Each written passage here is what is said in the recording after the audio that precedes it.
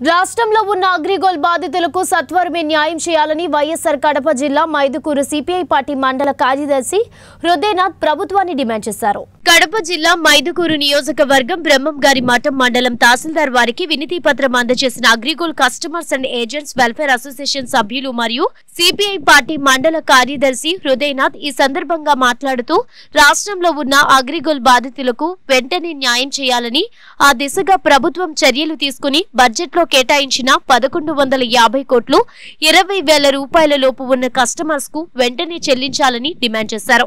అంతేకాకుండా అగ్రిగోల్డ్ కంపెనీలో ఉన్న 1000 ఎకరాలను ప్రభుత్వమే కొనుగోలు చేసి కస్టమర్స్ కు న్యాయం చేయాలని అన్నారు. ఈ కార్యక్రమంలో AgriGold customers and agents welfare association సభ్యులు సారి రామానాయుడు, బుసెట్టి సురేష్, పిండి సుబ్బారావు మరియు సిపిఐ పార్టీ సీనియర్ నాయకులు బ్రహ్మయ్య పాల్గొన్నారు. భారత కమ్యూనిస్ట్ పార్టీ సిపిఐ మండల కార్యదర్శి ఇక్కడ ఉంటాము. మరి బ్రహ్మంగారి మఠం మండలంలో ఈరోజు రాష్ట్ర వ్యాప్తంగా అగ్రిగోల్డ్ కస్టమర్స్ అసోసియేషన్ తరఫున ఈరోజు బ్రహ్మంగారి మఠం మండల తహసీల్దార్ గారికి మెమరాండం ఇవ్వడం జరిగింది. ఇందులో ముఖ్య ఉద్దేశం ఏంటంటే 1150 కోట్లు అగ్రిగోల్డ్ బాధితులకు కేటాయించినటువంటి ప్రభుత్వం 10,000 రూపాయలు ఉన్నటువంటి వారికి మాత్రమే 5% ఇప్పుడు చెల్లించడం జరిగింది. మరి ముఖ్యంగా దీని ఉద్దేశం ఏంటంటే 20,000 పైనటువంటి వారి ప్రతి ఒక్కరికి కూడా ఈ యొక్క బడ్జెట్ని చెల్లించాలని చెప్పేసి మేము డిమాండ్ చేస్తున్నాం.